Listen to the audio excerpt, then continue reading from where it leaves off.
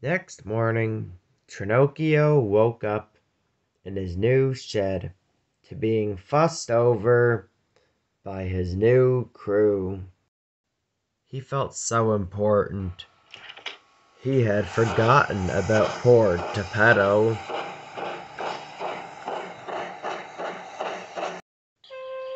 Tophetto had meanwhile gone back to the house in case Trenocchio had returned when he was out.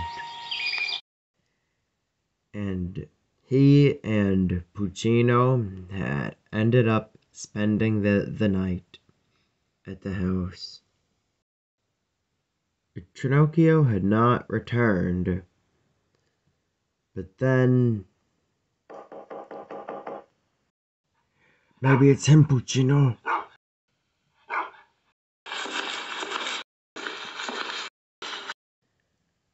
Oh. Good morning, Catherine. Oh, what are you doing here? Any news on Pinocchio? No. I'm sorry, Signor Tophetto. I talked to everyone in town that I knew. People and engines. Well, can you tell me who you spoke to? Well, I spoke to Winston and asked him if he'd seen Trenocchio, and he said no. And then I spoke to Elric, and he said no. And then I spoke to Regaby, the engine who hasn't said anything in years. Well, what did he say? Nothing. Well, that settles it. I guess Puccino and I are gonna have to look for him ourselves. Come on, Puccino. Tophetto, wait. I'm coming with you. I want to help. Meanwhile, Lolum was having troubles of his own. His assistant came up to him looking very serious, holding a newspaper. You might want to look at this. It's very urgent. Lolum took the newspaper and read on in horror. We have an impostor among us! A fraud! He ran to the top of a platform. Oh, Spencer! Come here! Care to explain this?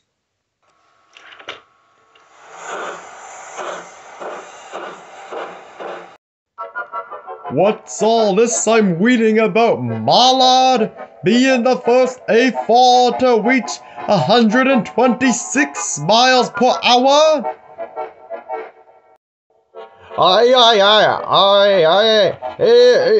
It must be, a mistake, sir. I swear. Then Lolum turned the page. There's more on the next page, too. You must really take me for a fool, don't you, Spencer? I will not tolerate a fraud in my railway show. He threw the paper down in a childish fashion and ran towards Spencer and gave his buffer a punch.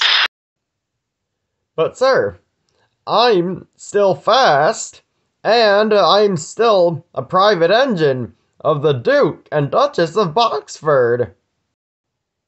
I don't care. You're a fraud. You lied to get on my show. You're nothing but a fraud. Now get out before I take my tin can opener to you.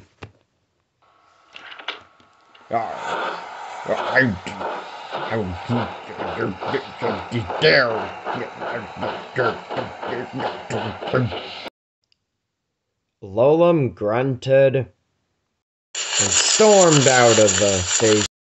in a childish manner.